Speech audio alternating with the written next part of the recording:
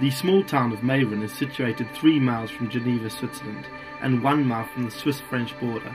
In this otherwise quiet town is the largest particle physics laboratory in the world, owned and operated by CERN, the European Organization of Nuclear Research.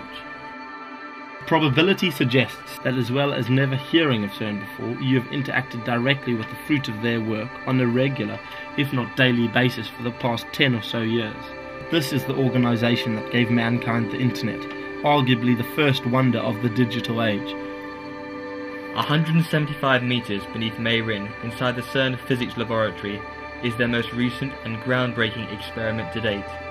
Housed within a tunnel of 27 kilometers in circumference is the Large Hadron Collider, or LHC, the largest and most powerful particle accelerator to ever be constructed.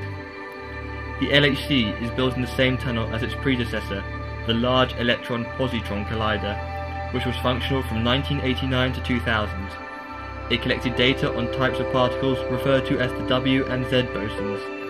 In 2000, the machine had been running at maximum capacity and was dismantled to make way for the LHC, a particle accelerator powerful enough to push the boundaries of modern science in ways previously unimaginable. When activated, it is hoped that the LHC will produce the elusive Higgs boson particle, the observation of which would confirm predictions and complete missing links in our current understanding of physics. Inside the LHC, particles are fired at 99.9% of the speed of light. 2 beams of protons travel at maximum energy, resulting in 600 collisions every second.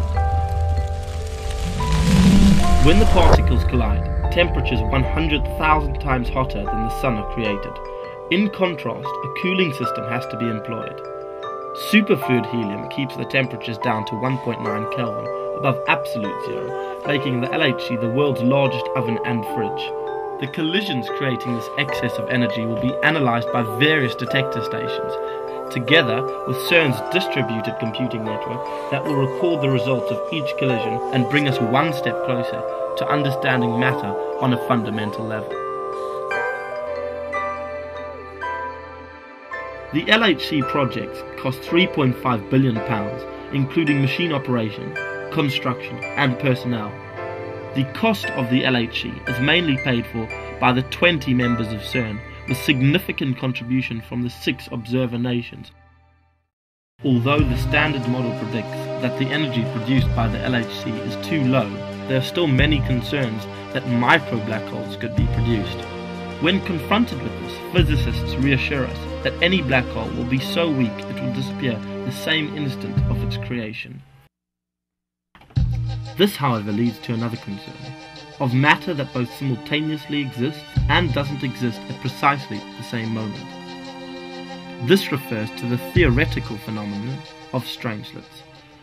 Scientists are still unsure of the possible consequences of the appearance of strangelets. When the LHC is switched on, it is hoped that it would verify the existence of the Higgs boson, also known as the God particle. The verification of the Higgs boson would be a groundbreaking step for the grand unified theory and mankind's understanding of the universe.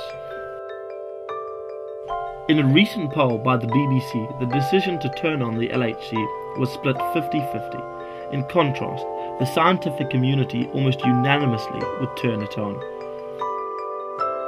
Either way, in May 2008, the world will never be the same again.